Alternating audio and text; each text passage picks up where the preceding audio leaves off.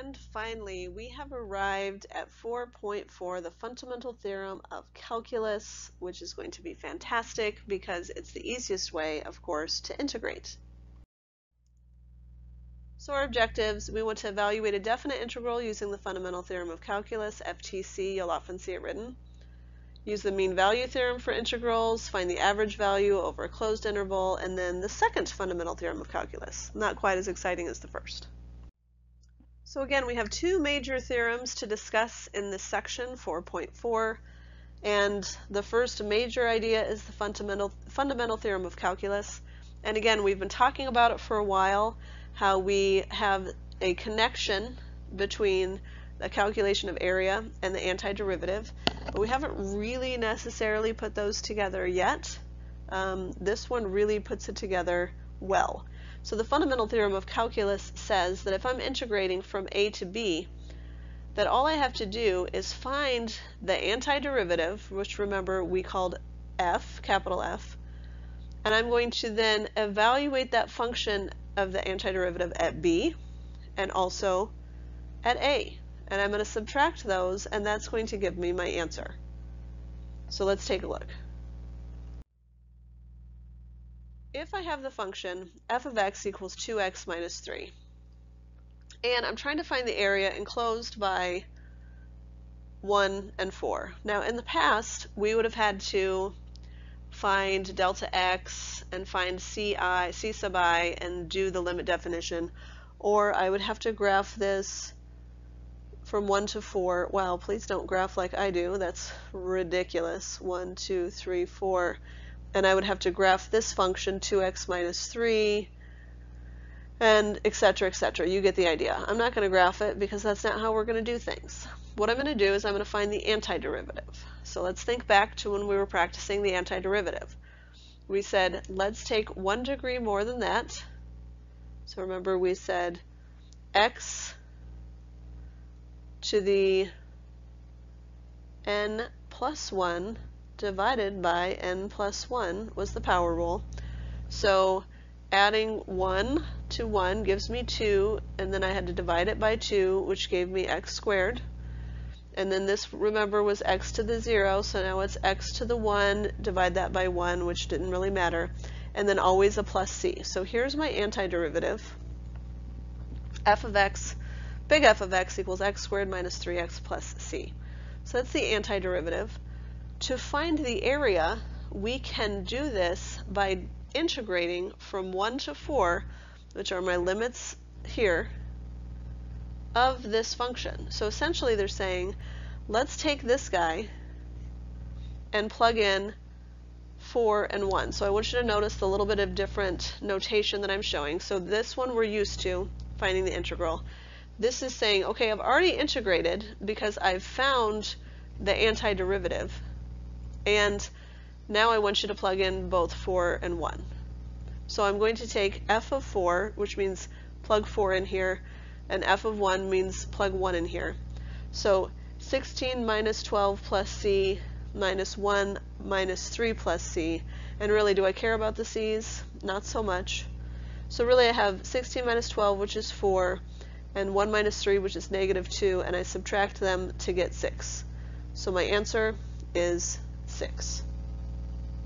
That is the fundamental theorem of calculus. It is fantastic because I was able to integrate that so much more quickly than by using the limit definition or by finding some geometric figure that matched it.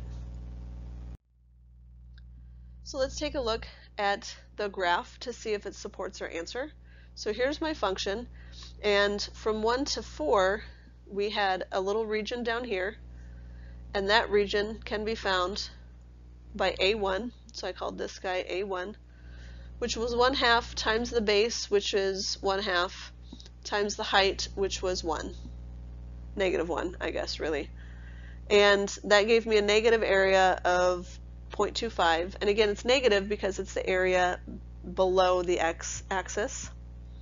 And then this guy was A2, and I found 1/2 times the base, which was 2.5, times the height here, which was 5, and I found 6.25. And when I add those together, I do in fact get 6, And notice that's what I got when I used my other method. So again, this slide is just a good reference page to talk about everything we just talked about, which is if I want to integrate a function from a to b, find the antiderivative of that function and evaluate it from a to b. So notice the notation, which means take f of b minus f of a. So then I've given you a great, so this is really just something to understand, remember, etc. So for instance, if I wanted to evaluate the integral from 1 to 3 of x cubed dx, then I'm going to use that power rule. Remember, the power rule says if I have x to the third and I want to integrate it, then I want to take, the integral of x to the third is x to the 3 plus 1 over 3 plus 1. So x to the fourth over 4, which is what I came up with here. So I'm just using that power rule. From there, now I am going to evaluate it from 1 to 3, which means I start with 3 and plug it back into that function, 3 to the fourth over 4, and then I subtract 1 to the fourth over 4, which gives me 20. So remember, I don't have to include the constant of integration, because when I showed you on that last example, I had a plus c and a plus c, and those plus c's really just cancel out, so it really doesn't matter.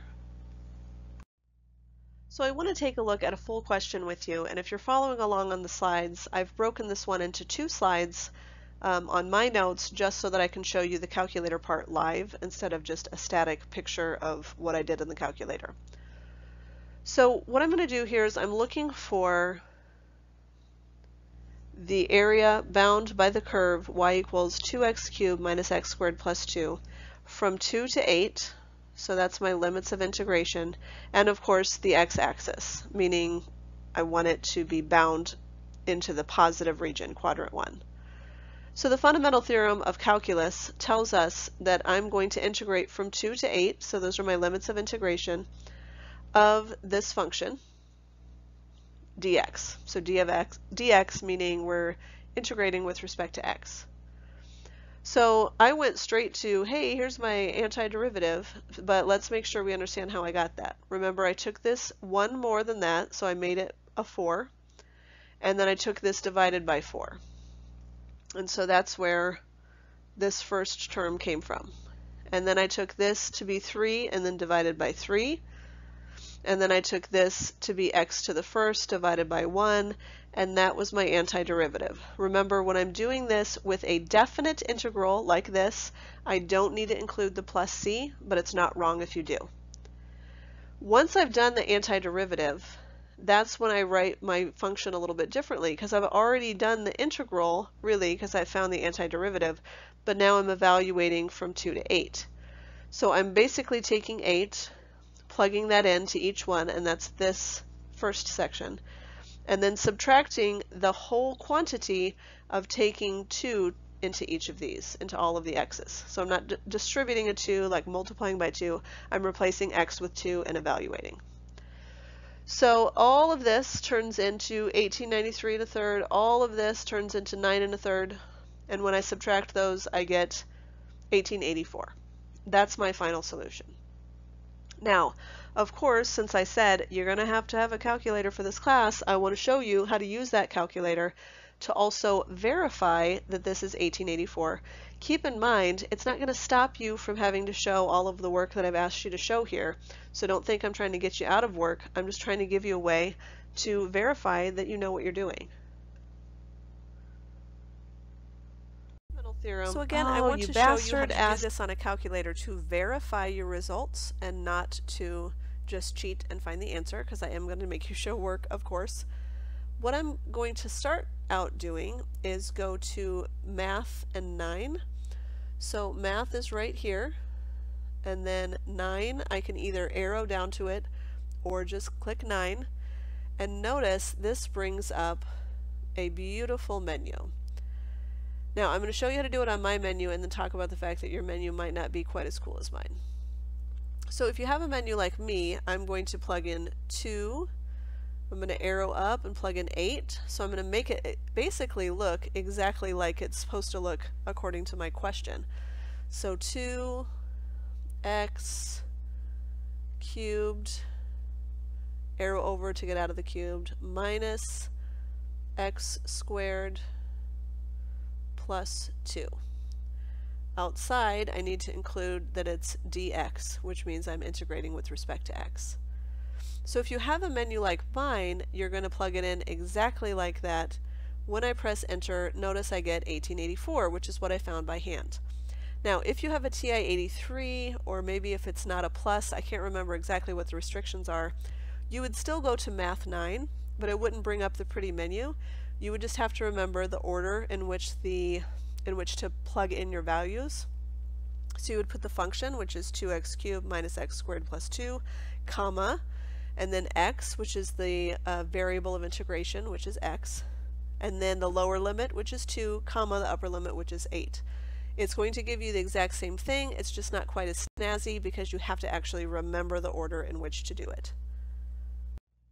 Keep in mind that while I can integrate always with my calculator the way I've shown you and it will give you the right answer, you need to be smarter than your calculator to do this by hand. So if we think about the function, the absolute value of x, it's going to look like that, but it's actually going to come together in the middle.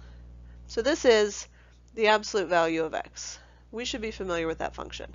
So if I'm looking at the absolute value of x minus 1, it's the exact same function, but moved over. And so the reason that I bring this up, and it should be the same width, I just suck at drawing, that's why I don't teach art. Don't ever take an art class from me.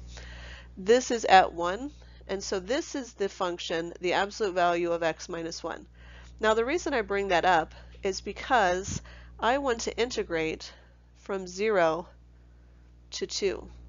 And I know that from 0 to 1, my function is actually has a negative slope. So notice what I've done is I've rewritten the absolute value of x minus 1 into a piecewise function that says if my value is less than 1, then I'm going to use the negative value of x minus 1.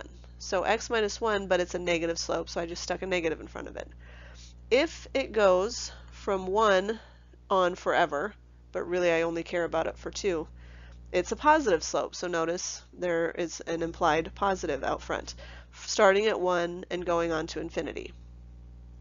Now the reason that I do that is because when I rewrite this integral, I'm going to separate it into two parts. I'm going to integrate from 0 to 1 using the negative, and from 1 to 2 using the positive.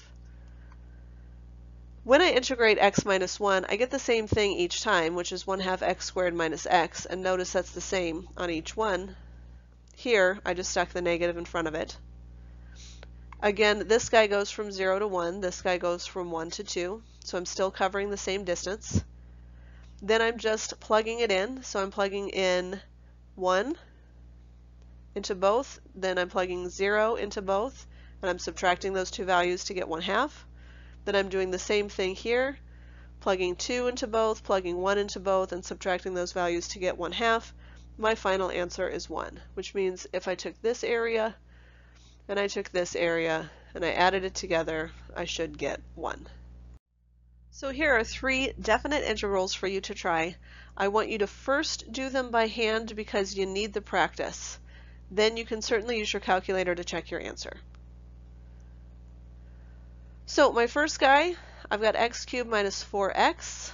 I found the antiderivative of that function to be x to the 4th over 4 minus 4 times x squared over 2, which of course I could have reduced this 4 over 2 to just be 2 times x squared, which is what I did here. Then I'm plugging in 2 and I'm plugging in 1 and I'm subtracting those two quantities to get negative 2.25. Again, feel free to check with your calculator. Integrating sine, remember I'm trying to find the antiderivative of sine, so not the derivative of sine, which is cosine, but the antiderivative, which is negative cosine. So negative cosine from 0 to pi, so cosine, negative cosine of pi minus negative cosine of 0 gets me 1 minus negative 1, which is 2.